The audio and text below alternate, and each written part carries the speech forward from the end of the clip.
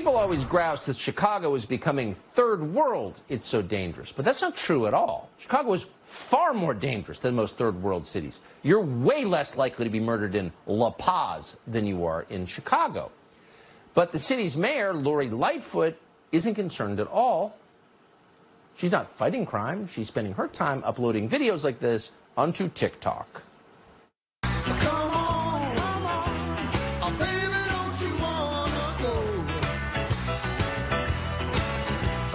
Same old place, sweet home, Chicago.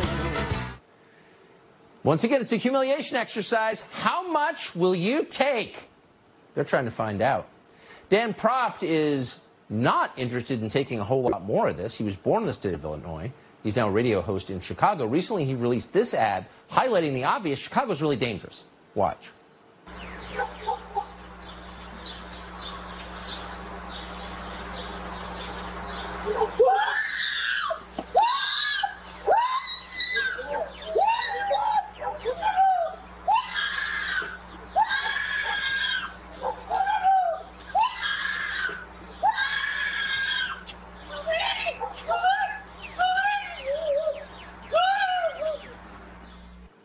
There was a time when Democrats were concerned about violence against women. They said they were. They're not concerned about that at all. In fact, noting it is racist.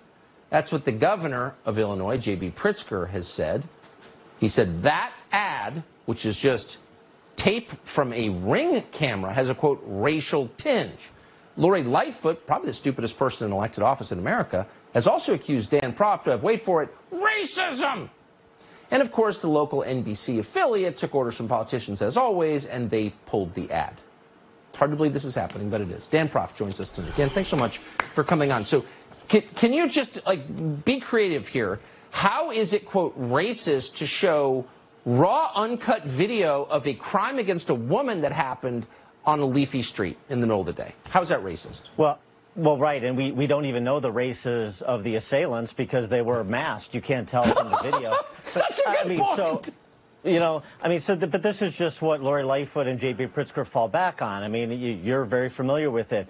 You're racist, you're this, you're that. All they have is name calling because they're presiding over a lawlessness that has no comparison nationally. An exodus of residents from Illinois, an exodus of humanity, not since seen since the Israelites fled Egypt. And all they have is to create boogeymen who make boogeymen of people who are pointing out what's actually happening. You know, it's one thing to talk about statistics, to talk about the fact that Chicago's approaching 600 murders and 3,000 people shot just this year alone.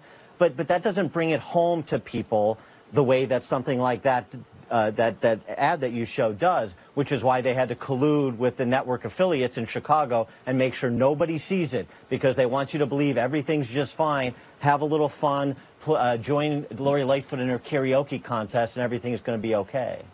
But it just shows how cold, how stony-hearted, how uncaring about other people they are, because I think a normal person, no matter who they voted for, hears a woman scream in terror, assaulted in front of her own home, and immediately feels deep compassion for her and horror that this is happening. They don't seem to care at all.